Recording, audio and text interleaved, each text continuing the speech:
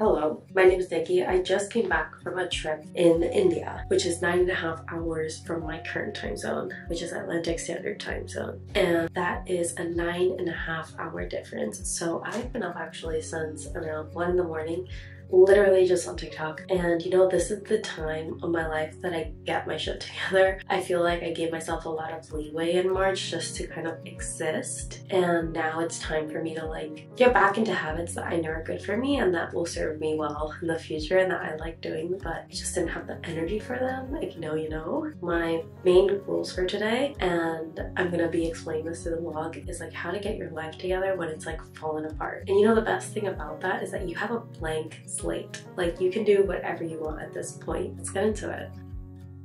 I just connected my mic, so I hope my audio sounds better, but I will mention a funny story. When I was in the airport, in case you can't tell from my voice, I'm sick. So I went to the pharmacy to find lozenges. I go up to the pharmacist. She takes me to the lozenges and then she's like, oh, but for your acne, you should use this product. And she also offered me like a face wash. And I was like, I didn't even like realize that my acne was so ugly. Not that saying acne is natural, and I really do break out usually when I'm traveling, but like this is me without any makeup. Like I didn't think, I used this last night and it was calming, I guess. Crazy. But actually though, like I used this last night for the first time and it's like really clear, but I don't think I can find this in America. So whatever. So we're doing pink today. I can't like show you me in the mirror because my room is a disaster, which is on my to-do list to clean up today. Like literally like gasp. So even my desk is a mess. We haven't been doing well. We were not doing well before this trip, I'm gonna be honest with you. I brain dumped everything into this little notepad. This is from Coffee Monsters Co. This was part of, I think, one of her subscription packs that I ordered. And I just basically wrote literally everything that I could possibly think of. And during the day, this will probably get longer. It really helps for me just to have like a blank notepad because I can move this around, carry this around, tear this out and walk around with it, and later on just paste it in my notebook. I actually do want to start using, you know, my good old trusty cousin, which got a new sticker, which is the Hermione one. I never get to choose you. If you know, you if you know, you know. But I really haven't kept up with it, and I wanted to paste mementos that I got. I also just remembered I'm starting a new book today, Ensnared. I actually need to finish Babel, which has its own vlog, which I'll need to update later, but I put it down for 2 weeks and now I'm gonna pick it up again. So a lot to do today, but now looking at my brain dump, I can take my planner and see where it would fit best, and I think I'll do that in pencil just because like it is so early and I am jet lagged, so I might, you know, fall asleep in the middle of the day and then like my plans will get changed. But I'm trying not to sleep today so that I can have like a normal sleeping schedule come tomorrow. So I do recommend this, like whenever you're feeling overwhelmed, brain dump everything you think you need to do, even if it's as simple as putting on a new screen protector on your phone and like making your bed, which I do have to do. My bed is still pretty messy. Make bed. And then kind of look through it, and there's actually like the Eisenhower matrix is pretty useful for this, which I'll put a photo of it like that, but I kind of like conceptualize my to-do list like that. Now time to organize that into that and get my day started. So I wanted to like stop in and give a little update. I'm only like 1/3 to my workout and I am dying. And like I initially started the workout with like the workout routine I was doing before I stopped doing any sort of strength training. And I am so out of shape. So I ended up going to a beginner workout routine that I'm gonna follow for a month to get my conditioning back. And I just think like that can be super discouraging. And I just want to put it out there. If you are someone that's on a fitness journey or trying to get healthier, like it can be so hard when you stop, get back on the ball. But it's important to like know where you're at and also know that like you will get to where you were at before or even surpass it. Let me finish the workout and then I'll continue with my day.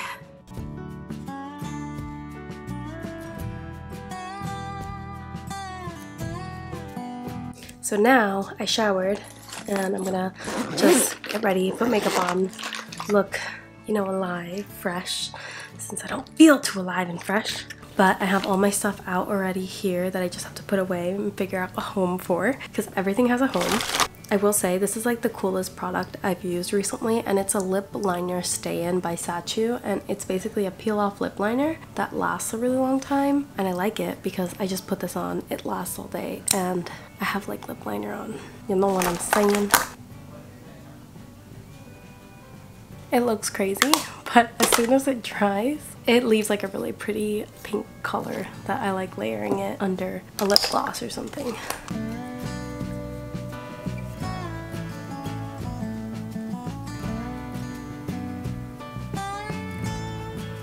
And then if I just put like a lip gloss on it, that's it. You were like, I think you undid your bikini thing and you were just like trying. Wait, okay.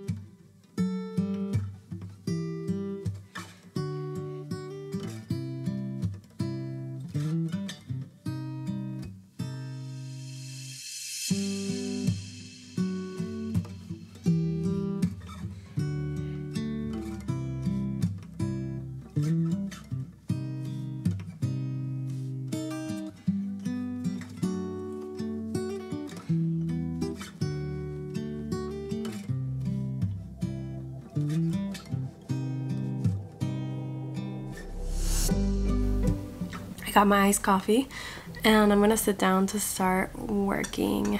By work I mean like doing my like, you know, my things. I feel like this plant that I have right here that's like dying, let me get it. This plant that I have right here that's like half dead is kind of a metaphor for like my mental state in the last couple of months, unfortunately. I was really going through it, and like I'm tired of just like existing, surviving, because that's what this plant did, survive, because I did not water it. Like honestly, like I had to like prune a bunch of dead leaves, unfortunately, but like it was my fault, and like, you know, he's forgiving me. Dale is forgiving me. Dale the kale, just kidding, he's not a kale, he's a watermelon plant, like watermelon leaf plant, because like the leaves look like watermelons. But either way, I also wanted to talk about Ensnared, which I finished 2 days ago in like a jet lagged haze at like from 11 to 5 a.m. and it was a wild ride. It was not at all what I was expecting. The book, it's marketed very much as a monster romance erotica basically, and it's not. Like it is, but it's like not the main focus. Like the, like I guess like a slight spoiler, but not really. Like the main characters have sex like at the 80% mark, you know, and like it's a lot, but I felt like there was a lot of build up, and like the world building was really creative and detailed. Like there was even a language, which like for me, like that's like what like really impressed me. Language, a religious system, like you see both characters being really fleshed out and like their own traumas and problems like being highlighted, which I think is great. And I was really impressed by her writing style, or like their writing style. I'm not sure of their pronouns, but I am really excited to read more by Tiffany Roberts, and I want to continue the series because like if I just close my eyes, he's like not an arachnoid. I did not see that on my bingo card this year, but you know, like I read this with Katie, who's an author. Her book is actually coming out in May. I've read it, it's really good. And Valerie from Literary Papier, and we are kind of like doing just like a monster romance like book club so that we can like explore books that are like outside of our comfort zones. And like this one, it was good. It was good. Like I was really impressed and surprised by it. It was long though, so yeah. The only thing I would say is like stick to at least page 50 if you start this book, because it takes a while to get into it. With that,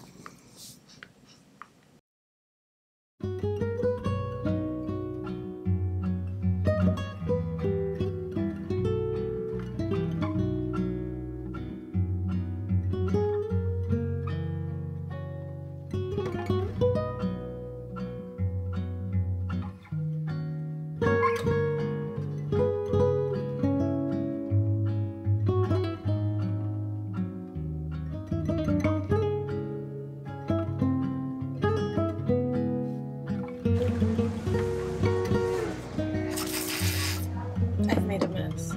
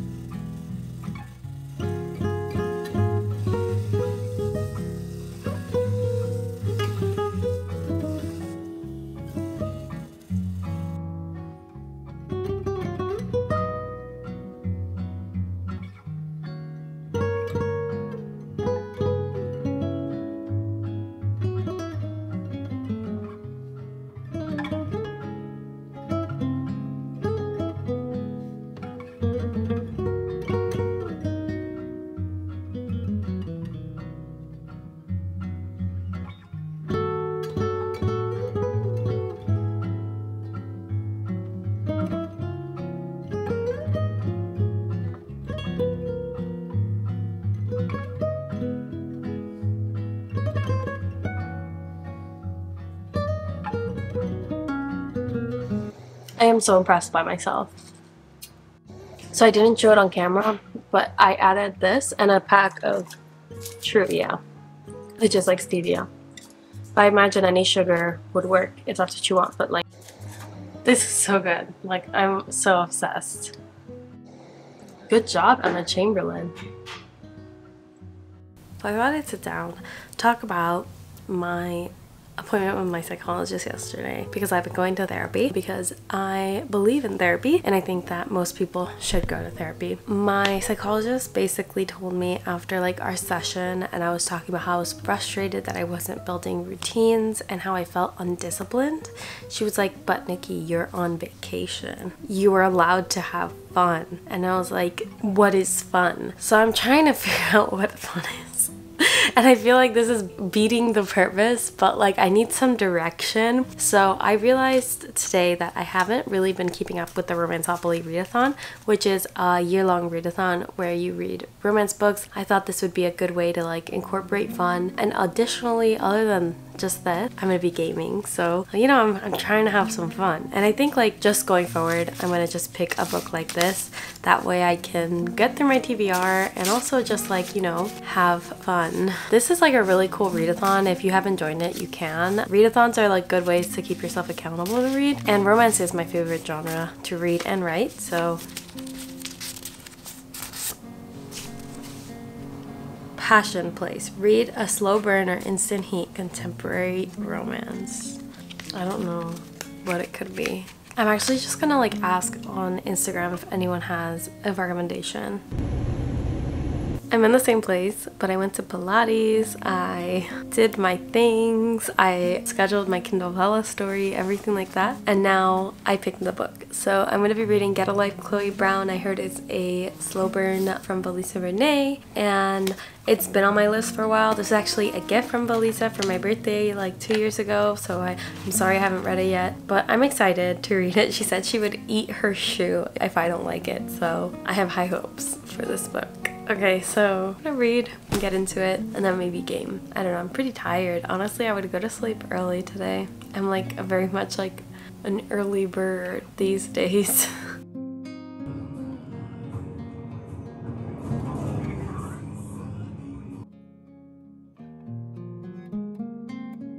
So I wanted to end off this vlog with, you know, a little update on Get a Life, Chloe Brown and what I think about it. You're gonna have to stay tuned to next week to see if I actually like it a lot, because so far I do really like it. I think that like Talia Hilbert has an amazing writing style, and she is so funny, and I'm not someone that particularly likes contemporary romance or like reaches for it, but this book I feel like has just this universal appeal. I will say it is like British. I didn't know that she was British, but Talia Hibbert is British, so the humor is a very like British dry humor, so if you find that funny, then I think you'll definitely find it funny. But like literally like the orange is when I think the guy's funny and the yellow is when I think the girl's funny, so both of them are so funny. And it's very steamy when I read this as a slow burn, and I do think it's a slow burn because I think it'll be like they'll be the whole book before they actually get together, but definitely like building up the tension, which I really like.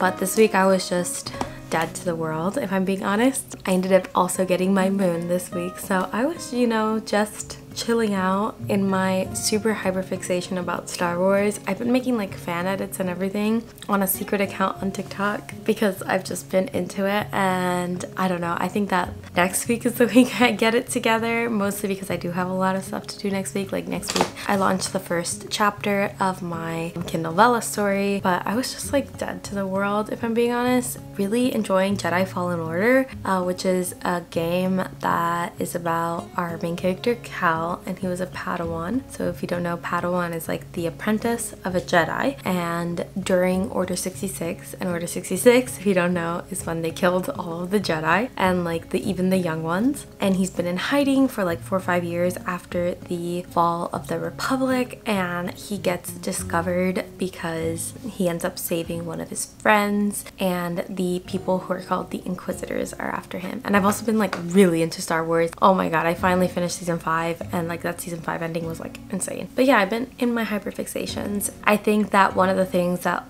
I worked on in therapy this week was learning how to have fun, learning how to enjoy myself without like gamifying it or like commodifying it almost. So that's really what I was working on this week. And also just like resting. When you have been like on a like high adrenaline like alertness stage for months and months and months, years even, your like autonomic nervous system just like collapses the minute that you really allow yourself to relax. So I've just been going into that. So my goals for next week, and you'll have to watch next week's vlog to see, finish this book, but also finish All About Love by Bell Hooks. Not get my life together, because my life is together, but like lean into my life and like feel good. So yeah, I'll see you next week and bye.